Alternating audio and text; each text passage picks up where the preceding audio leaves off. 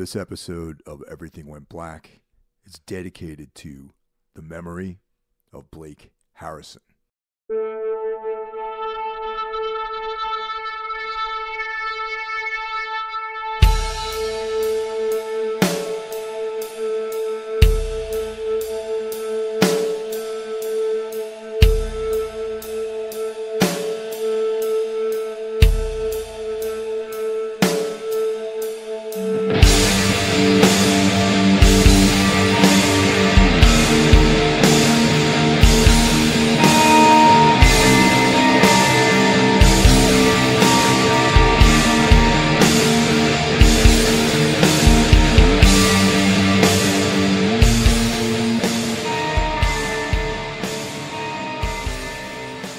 Greetings, everyone. I'm back. Apologies for last week. I had intended on posting this episode last week, but when I got home, I got hit with one of the most brutal colds that I'd experienced in quite a while, and I was unable to record the intro.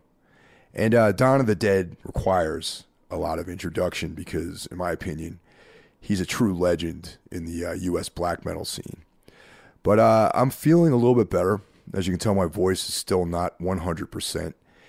Somewhere in the barren wastes of Canada, I picked up something, and it stuck with me over those last few days. The Canadian dates, Boston, and in Brooklyn. And it was a mighty blow. I had to conserve every bit of energy just to make it through the set. And when I got home, I got hit really hard. Pretty much put me on my ass all week. That didn't stop me from going to work, though, which some of you guys know. My professional career has had some changes, and now I'm back at my former employer, happier than ever. Looking forward to that chapter, starting that new chapter with that old company. And I don't know. Since I've gotten back from tour, I've been very optimistic. A lot of good stuff happening in the future. Some of it is related to this podcast and Necromaniacs. And I'm just really looking forward to getting back to work, getting back to the grind, and start making content for you guys again. I hope you enjoyed some of the material that originally appeared on the Patreon stream. And maybe that would encourage some of you guys to join Patreon and get into some of the stuff we got cooking over there. We got a lot of cool stuff going on there. That's sort of a introduction to that world. But Profanatica and Nunslaughter. Some of the oldest original bands in American black metal, and especially Profanatica, are architects of the USBM sound. And I got to tell you, man, it was really an honor to be out on the road with these guys, watching them play every night. And Don, very cool guy. We hit it off immediately.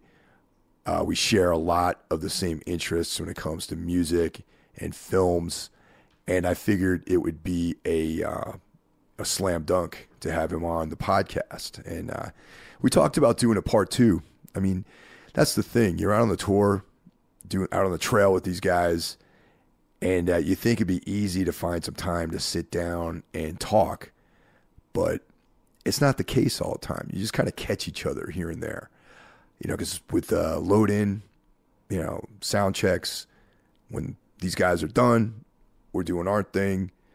You got to hustle. Otherwise, every day is almost pretty much the same. But we're very, very rarely in the same place at the same time until the show starts. So I was able to catch up with Don at the Quebec City show, and it was a lot of fun. We had enough space between the green room and the show space where noise wasn't so much of an issue. But I had a great time, and I'm definitely going to hold Don to doing a part two. And I feel like we just touched the surface of this epic conversation. And some of the stuff we didn't record, I wish had made it into the episode, unfortunately. But I also want to mention that on this outing, I got a chance to meet a lot of you guys in person, and that was a great, great honor as well. Some of you guys have been listening to the show for a while, this show as well as Necromaniacs, and it's nice to, put a face to that. So I just want to shout out a couple of you guys. We got Dave Metal Eater, Andre, Todd, and Tavis from Pittsburgh. Those are only the guys that introduced themselves to me. There was a dude in Atlanta that I ran into on the way in. I didn't catch his name, or it was loud and hard to understand. But please, man, hit me up. It was great meeting you, and yeah, I look forward to all this stuff, man. This is like one of the coolest things about doing the podcast is meeting people in person and putting a human element to all this stuff. Because hey, man, this is a passion project. I do this out of love, and I'm glad that you guys appreciate this stuff and are getting something out of it. So before we get going, I want to give the rundown of the elite podcasting Illuminati. Of course, I'm referring to the horsemen of the podcasting apocalypse. These are my brothers in arms. We have this group of elite men engaged in creating incredible content for you guys. It's a war against mediocrity. So kicking things off, we've got Brandon Legion bringing you Horror Wolf 666. Up next is Jackie Smith's Into the Necrosphere, the finest metal podcast on the internet. Of course, Wednesday is Everything Went Black. I come back the next day on Thursday for Necromaniacs, along with Mike Scandato and Jeff Kashid. Friday is Spitball Media, featuring Mike's brother, John Draper. Saturday is a day off. However, Sunday, we come back with a vengeance. Soul Knocks, brought to you by Carl Hikara. Carl actually posts episodes on Thursdays and Sundays, so he's giving you the double duty every week. And as you guys know, Carl and I are engaged deeply in this Darkness Weaves project, which is bringing you the work of Carl Edward Wagner, creator of Kane. Next to Conan, one of the greatest dark sorcery fantasy characters there is. One of my favorites. We finished up In a Lonely Place, a collection of short stories that was brought to us by Valancourt Books and was out of print for many years. So that is a collaboration. We switch each month between Soul Knocks and Everything Went Black. And I believe this month, the Darkness Weaves episode will be on Soul Knocks. And the newest and one of the more diligent members of the Horsemen is out there, Iblis Manifestations, brought to you by Cheyenne of the great band Trivax. And that's it, man. You got all the bases covered. All you got to do is stay with us, and you'll be okay. You won't have any issues moving forward with bad content if you just listen to our shows. And I mentioned the Patreon. So for as little as $1 a month, you can support the show, get access to bonus content. For $5 a month, you get access to the bonus content, plus early access to all the episodes. Now, I know I'm behind, but one of my new commitments now that I'm back from tour is to start banking up episodes again. And I'm going to get it ahead. And if you're at the $5 level, you'll get unfettered access to all of the content as it's posted. And if you want to support the show in other ways, you can just share it on social media, tell your friends about it. Word of mouth is always the best way. So anyway, here we go. We got Dawn of the Dead of the Mighty Nunslaughter. We're in the lovely Canadian night, freezing.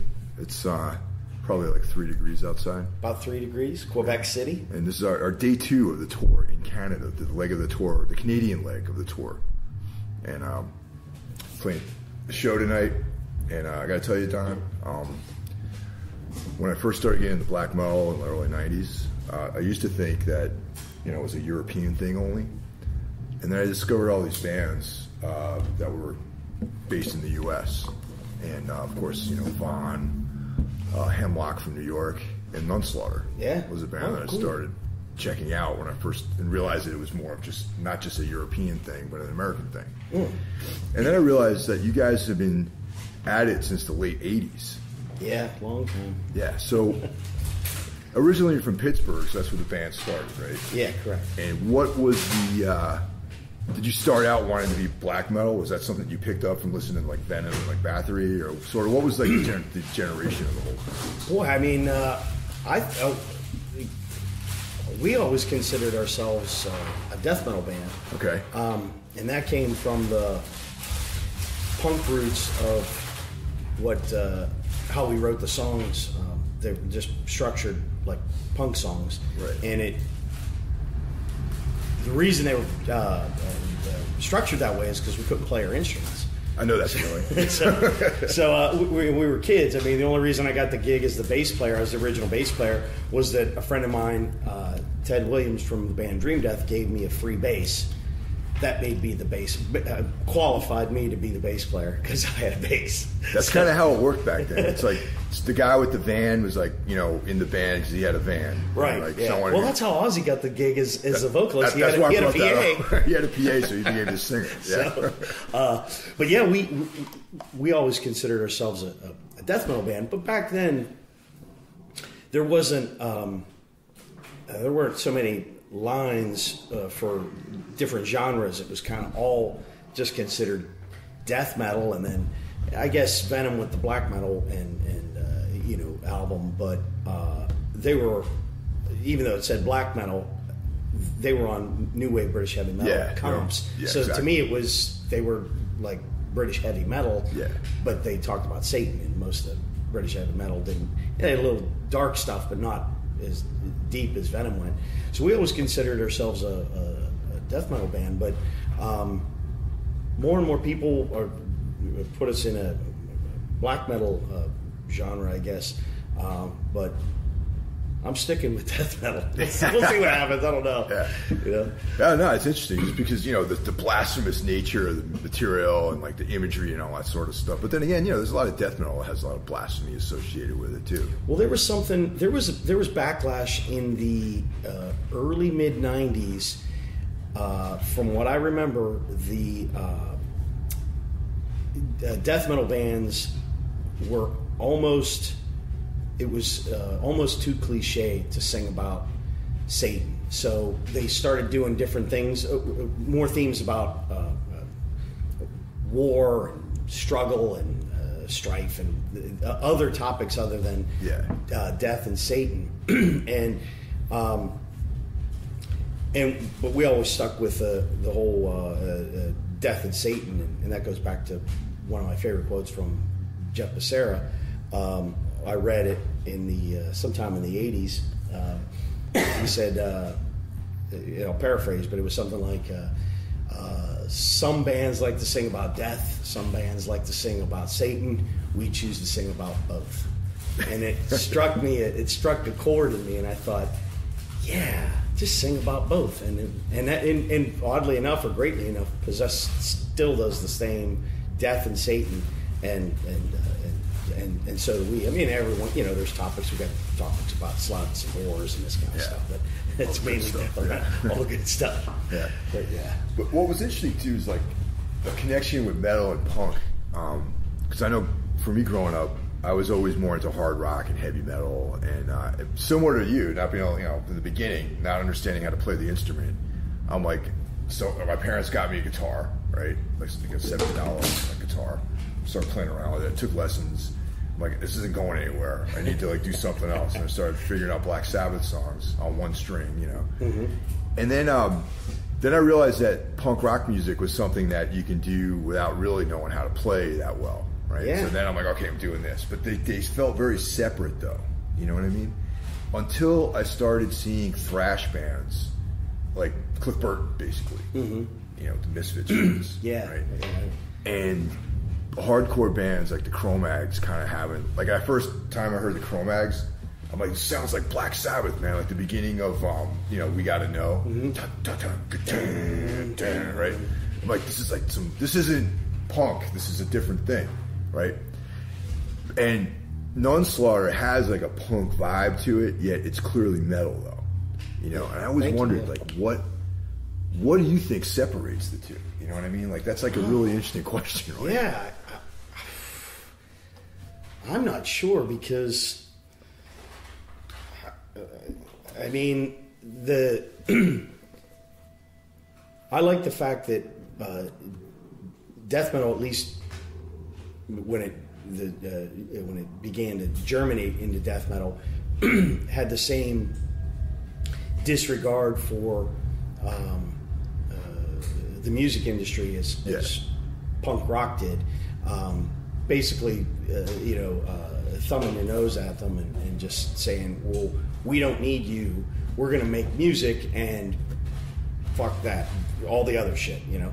And that's how I thought that they both shared a lot of space in at least my brain and in my heart, because punk rock, even though some bands were on labels or big labels and pushed by labels, most of it was being created in a garage or a basement, and they were being played in a seedy back bar in the back, no promotion, no just handwritten flyers and pass them to the people, and then all the people in the know would show up, and that's how a lot of the early death metal stuff was, at least in Pittsburgh, and I assume a lot of places, and then then that kind of changed in the late 80s, early 90s, when the scene kind of grew out of it. It got too big for itself. It just couldn't be contained, and kind of the record industry as a whole kind of started saying, hey, that seems like maybe we can push some of these bands and make something out of them. But boy, I don't know how they just in my head, I mean, like just on my vest, I'm sure you see I've got I got Agnostic Front, Discharge, and Misfits. Same with I got Venom and Creator, and there's probably Metallica on there too.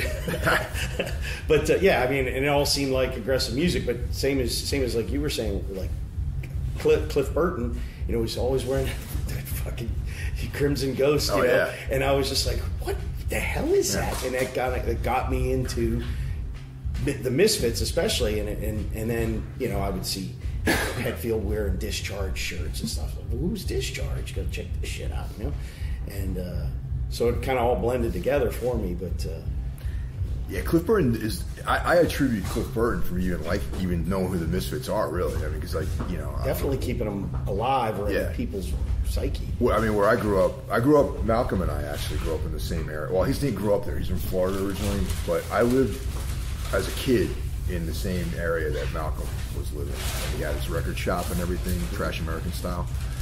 And you kind of back then, without the internet, you kind of had to look to other things to see. Someone had to show you, led by example. Yeah, you know what I mean.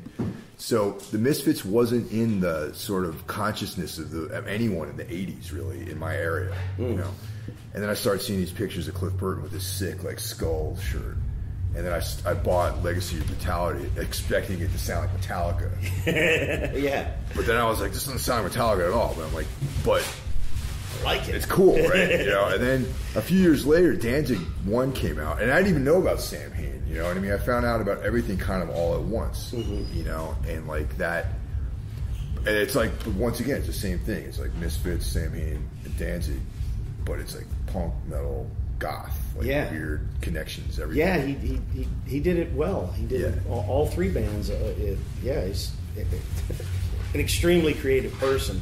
So I think I hope people give him enough credit for what he did, especially for, in my heart, the punk rock. But I mean, the lyrics, the approach, the horror punk stuff. Yeah. I mean, well, we're going to get to that with you guys, definitely, for sure. Because that's one of the things I love the most about Nunslaughter is like the introduction of incorporating horror elements into the music. There's like a fine line. You know what I'm trying to say? Like, there's quote unquote horror punk, right? Which I fucking hate most of those bands. But because it's just a certain subtlety or lack of subtlety in some cases, but there's a line that you have to walk to make the music interesting and not just be like, you know. And I think you guys definitely are one of those bands that have that element in it, but it's not like abrasively hitting you over the head with it. You know what I'm trying to say? Well, thank you. Yeah, and it's like when I like I said, Misfits, Sam Hain, you know, mid '90s Nunslaughter was when I really started checking you guys out, and it was like, oh yeah, these guys sing about like zombies and, you know, vampires and all this other shit too, and I'm like, this is like right up my alley, you know. So, where did the horror element come? Is it something? Have you always been into horror? Did you read the books, comics, like movies, like all that sort of stuff? It was movies, and I'm not sure why that interested me, but I was, as a kid, probably because on the newsstands, the magazine, Fangoria was there, and I would be able to pick up Fangoria and see all these great-looking practical effects, and then I'd want to see those movies, and those movies, most of them weren't in the theater, so you have to go and rent the video cassette. And I had my mom didn't like that kind of crap, but I had a big brother, like through big brothers and big sisters, and he was a little more forgiving with the videos that I wanted to watch, you know. Yeah. And even though I was probably 12, 13, you know, he would rent these horror movies like Motel Hell and Basket Case and all the Hammer horror always fascinated me too as well. Big fan of that stuff. And I remember being in his house. He would get his family. He had four girls that were you know, some younger, some older than me, but you can't watch this, girls. And he'd get them out of there, and then it would just be me and him sitting there watching, you know, drinking all the pop I wanted and eating popcorn and watching all these horror movies. So it was a real great escape, and I really liked the practical effects. And I remember even before I knew what it was, watching movies like Clash of the Titans. Oh yeah, and the Sinbad movies, all the Ray Harryhausen, all the stop motion, and I was just fascinated. Like, why does this look so different? I didn't know that it was one frame at a time and it's moving all the shit. I just knew that it looked cool, and I was like, this is what I like. And that kind of got me into movies, and then of course all the practical effects. You know, I don't really want to see somebody's head get chopped off. But I like seeing it in the movies because it's overly done. You know, just blood everywhere. Yeah, we talked about The Beast Within. There's a head pulling off scene in there. He reaches through the wall and he pulls the guy's head off. I remember that in pieces. There's the elevator scene where she's like, and the guy flips her arms off, and they I mean, it looks like he cut her arms off. Yeah, it's freaking awesome. Yeah.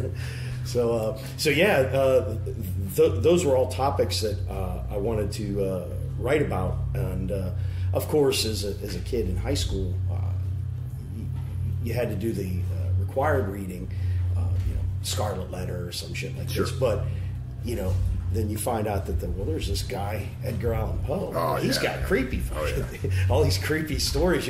You start reading them, you're like, man, what's going? Like, why does this make me? Give you chills and stuff, and so I try to incorporate those kind of stories into the lyrics. And most of the stuff, like Back to Possessed, even I like Jeff's lyrics a lot, and I even like Venom and Cronus's lyrics. Most of their lyrics don't necessarily tell a story, but they're great line after line after line after line. Yeah. I was more into trying to tell a story from beginning to end. Now, maybe some of the rudimentary earlier stuff, I was line by line. It was just like, that's a cool line, it rhymes, that's going in the song. But you get to the end of it, and there was no story that got told. But as I got better at writing and storytelling, and I learned more words, basically, I could tell a little story. And it's challenging in Nunslaughter because you got 2 minutes. Yeah, it's very short. You got 2 minutes, two and a half. Get the story out, sum it up, and But yeah, that the horror movie factored in greatly in my writing, especially the earlier stuff. Did you get into the Vincent Price, like the Roger Corman, adaptations of Poe's? Yeah. Those are a lot of Fit fun, in the man. Pendulum, sure, yeah. Excellent music in those movies. Too. Yeah, that was another thing. A lot of the scores were really neat. You know, I think the passive watcher just sees like a, you know, crappy special effects horror film. I don't want to watch this. But the active, and I consider myself an active watcher, you're listening to, like, what's that? What's all that sound? Like, why am I tensing up? You know, and you figure out it's the music that's making you feel tense. Yeah, yep. You know, especially in Boris Karloff, the Black Sabbath. Oh yeah. Like, there's some just absolutely creepy scenes in that movie, and it's underscored with the score. You know, it just sounds great. It makes the movie creepy. You know, and Mel's a. So when did the move to Cleveland happen? Like, at what point was that? Like, how established was the band by the time you moved to Cleveland? You know, was there lineups and all that sort of stuff?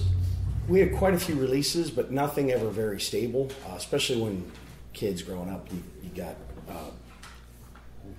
you're getting married, you're graduating high school, getting married, having kids, going in the Army, going to college, moving away for a job. All these life events, so people kept dropping in and out. Sure. They wanted to do music, but I got to get a job, you know, this and that kind of thing. And myself included, I went to college, and I kept it going, but it wasn't like there was quite a few years there. It was put out a demo every 2 years or something like that. It just didn't have the time, or nobody wanted to record it with me, this kind of thing. By a very strange coincidence, there was a show in Pittsburgh that Vince Crowley, Asheron was playing. It was More of an Angel, and Vince Crowley sent flyers out to, you know, he had a list of people to try to pull him in to come see Asheron. Well, on that list happened to be Jim Kanye. And Jim got it the day of the show, which was a Saturday. Jim somehow, for some reason, convinced 2 carloads of people to go down to Pittsburgh to see this More of an Angel show, because they weren't playing in Cleveland at the time. They were only playing at the Electric Banana. And so when he showed up, I didn't know him at all, but I knew everybody in the Pittsburgh music scene, or at least I figured I knew most people. And so I saw, you know, 7, 8 people that I didn't know, and I was kind of gregarious at the time, and I figured they might have some demos I didn't have. So I just went up and started talking to him, and then I ran into Jim, and we hit it off, and he just kind of out of the blue, and I really thought it was like a candid camera, where he's just like, do you know a band from around here called Nunslaughter? And I'm thinking, like, who put you up to this? Yeah, you know, right. Nobody knows who Nunslaughter is. He's like, yeah, I got the demo, and I says, that's me. And he's like, you're shitting me. And I'm like, no, because I thought you would be living in the woods. Living in the woods. No. Yeah, I remember that's what he said. So so I went back. We walked over to his truck, and he was showing me all the demos on tape that he had, and I was like, oh, I do need that one. And do you have this? No, I don't have that. Well, that's their second one. You know, so we exchanged addresses, and we gave each other like a list of stuff that I wanted him to send, and he wanted me to send. And come that Monday, apparently we both sent the package immediately, and kind of got it on the same day. And it was just, it was like school kids who were calling up each other like, oh, I got that. They were laughing, and it's like, oh, look at that shirt. You know, and that just started our friendship. So long story even longer, from that he was just like, hey, if you ever need somebody to play on a Nunslaughter recording, just let me know. And a couple of years went by, and it just so happened me and the original guitar player for Nunslaughter, we wrote a demo, Face of Evil. We didn't have a guitar, we didn't have a drummer, so I said, hey, why don't you come down? And we spent the whole day recording. And then Jim was kind of officially in the band. We took band photos and all this stuff. And shortly after that, it was 90, I think it was 96, I was moving to Florida, and then eventually I went to Hawaii, and that was with the photography we were talking about. Yeah, videography. Videography, yeah. Working in Disney World.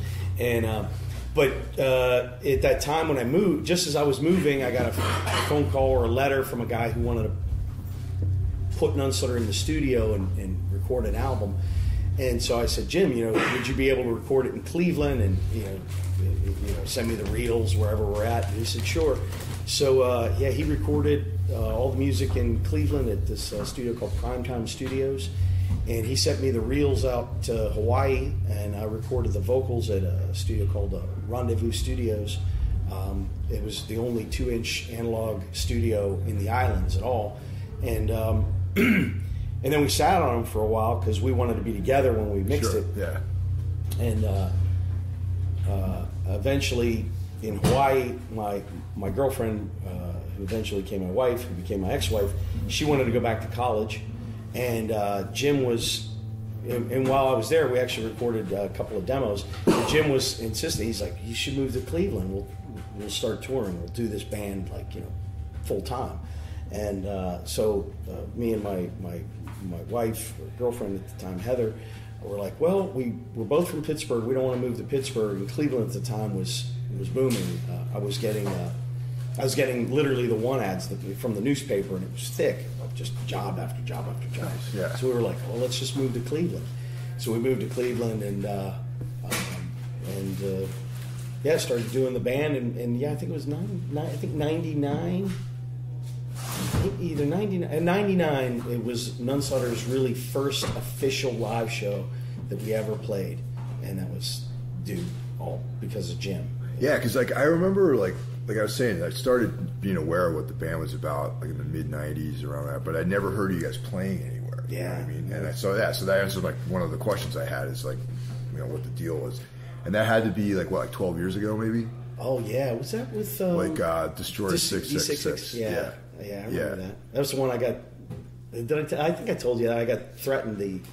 The owner, it was kind of a Italian owned. Oh yeah, well and I had some T-shirts taped to the wall, and the owner, a man of small stature but with a very large bodyguard, walked over and whispered something to the bodyguard, and bodyguard said, "No tape on the walls." And I said, "Okay." I took it down immediately, made sure no paint got torn off and everything, and we didn't have any problems after that. But I specifically remember that show. Yeah, that sounds like a Brooklyn story, actually. Definitely. But all this time, the band has been independent. Like, you guys never officially were releasing stuff as signed to a label or anything like that. No, it's all pretty much been done in a very DIY fashion, right? Yeah, we did have a contract with Repulse Records out of Spain. That nothing ever happened with it. He sold the contract to another Spanish label called Revenge Records. But it was a label only by label. It wasn't like Metal Blade or anything like that. He just basically said, I'll put it out, and he did. And then the agreement was 2 records, and after the second record, our contractor, it was not really like signing contracts, and there was no publicity about Nunslaughter signs to Revenge Records. It was just, hey, we'll put it out. Okay, so and then after that, it was just a series of basically licensing deals where you just say, hey, I've got this recording. Okay, I'll put it out. Or a lot of times, especially with Jim involved, it would be a label, and they would front half the money, we would front half the money, and we'd put usually a 7-inch or something like that out. Yeah. And then with Hell's Headbangers in the past almost 20 years, it's just been literally handshake agreements and just head nods and like, hey, we're recording this, you want to put it out? Okay. And they put it out for us. So Yeah, no real contracts or Yeah. anything. The thing with Hell's Headbangers seems to be pretty sick. You know, I mean, Yeah. I'd pay attention to that label, and like I know a lot of people, just the label and the distro and the whole trip is like something that people are really into. You know? Yeah. Very fortunate. We met those literally when they were kids. They were teenagers, and Jim kind of took them under his wing, and we helped. And by we, I mean Jim and I helped put out the first two. Hell's Headbangers releases because they didn't know what they were doing, and we did the design. Actually, the second release, their first release was Spawn of Satan, which was one of Jim's thrash metal projects, and then the second one was a split with Nunslaughter and Sentinex, and everything from the layout to the sending the music in to get pressed as vinyl. Jim and I did all that for them. They basically just wrote the check, and then it came out on Hell's Headbangers. And, so great relationship. Nunslaughter is known definitely for the prolific amount of splits that you guys have, too. Yeah, a lot of them. Like, you look and you go to, like, you know, Metal Archives or whatever, and you go to Nunslaughter, and it's just like this, like, monolithic list of releases with split after split after split. Now, I have a question for you. Does there exist a Nunslaughter Integrity split? No. That's something that would make a lot of sense to me. It Especially would. since you have a former member in the band. Right now. Yeah. But Integrity is, they haven't been based in Cleveland for a very long time. In fact, I think they weren't even based there when I moved. By the time I got there, it was just like, I think it was 99. I think they had already relocated, or Dwid moved to, I think he's Belgium or something like that. And so I actually never met him until I think it was last year or the year before we played a show with Integrity. We opened up for him. And that was the first time and only time I ever met him. Oh, interesting. But yeah, that would have been a cool split. The other thing is the striking imagery that you guys use on, you know, t-shirts and album covers, split covers. Like, you know, who does that? That's like artists. Who are the artists? Like different artists. Concepts, like all that kind of stuff. Lots of different artists, and now with the internet, it's so much easier to get to find new artists. Before it used to be like you ask your buddy, you know anybody that draws, you know, and you know, okay, you know, this guy, you know, he can do a zombie or an upside down cross. You go, okay, well, let's use that. And then with the internet now, especially with Instagram, there's so many artists on there from all over the world that you can actually see what their artwork looks like. So and either buy it or have them do something original for the band. So, but yeah, it's all over the place. Not one artist have we used constantly. Why is he? What's going on, Paul? I see your ass. Oh, it's fun. I'm allowed.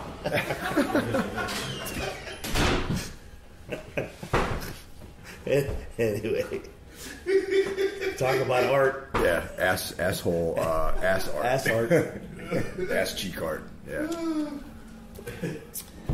But yeah, so artists all over the world, and it makes it easier. The fucking internet makes it a lot easier finding cool artists. Hell yeah. Now, as far as like the movies go, we talk about Poe, right? You know, we talked about his writing. We talked about the Vincent Price stuff. Now, I want to get your take on Evil Dead and the remakes and all that sort of stuff, because I know we talk about horror a lot too on this trip. Yeah. So, what are your feelings on that? There's this new Evil Dead movie that came out last year. Yeah, thoughts on that? I haven't seen it yet, but it's so difficult. I don't understand why people want to remake a classic. There didn't seem to be any problems with that movie, so I don't understand why you would remake it. Same with like Psycho, being, you know, Alfred Hitchcock. I don't know why somebody felt the need to remake it. It was already a good movie. It wasn't like it needed like there were holes in the plot, and Right. know, like I don't know who this Bates guy is. I mean, it's fairly well explained. So there's already a good movie. Same with that Evil Dead. I mean, the only thing I would say is, I mean, I would have liked to have seen what it is. The evil manifested itself in different people, but like, what is it? And that was really what was neat about it. 'Cause it can be your friend, it can be your girlfriend. It would possess people, and that was cool as shit. But all the practical effects and shit, when that fucking vine goes through that chick's... Oh, dude.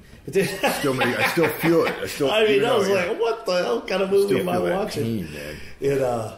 Yeah, so, but I haven't seen the remake. Isn't there's supposed to be a remake of The Exorcist, too. Dude. And I don't know how that's going to work, man.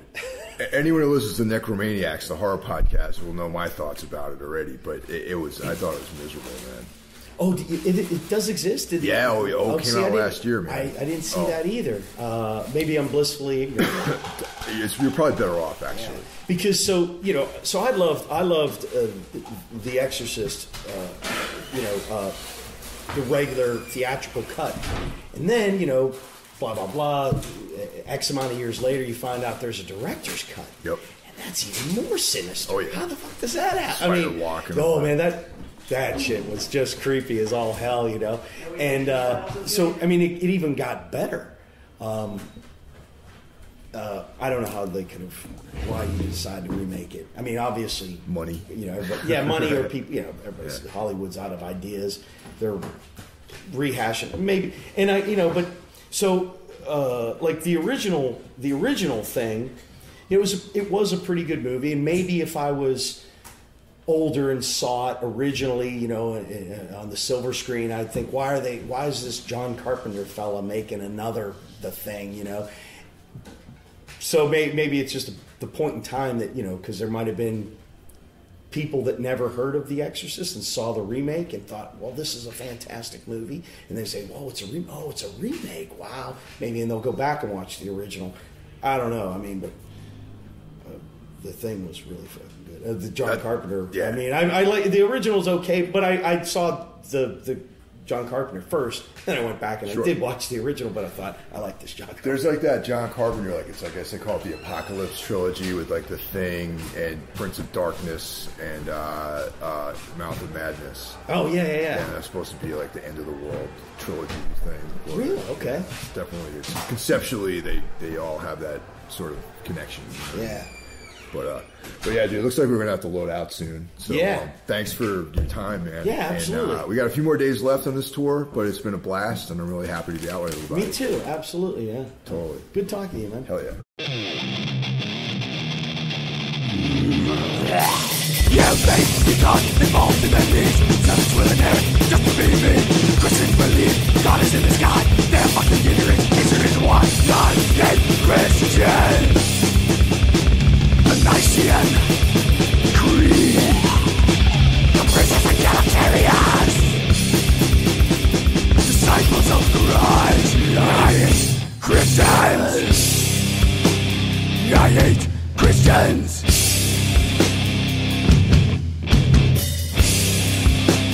I hate Christians. It is time to rise and think for yourself. Be strong inside, don't ask for help.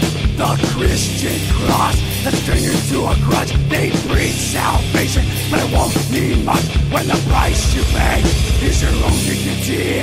To bow before a religious effigy to all mankind. Why won't you listen? I pray to hell, 'cause I hate Christians. Fuck 'em. Instructions are strong, more than ever keep. Guidelines full of things that just me. I was born from God, not for this friend. 'Cause me when I say I am dead, I hate Christians.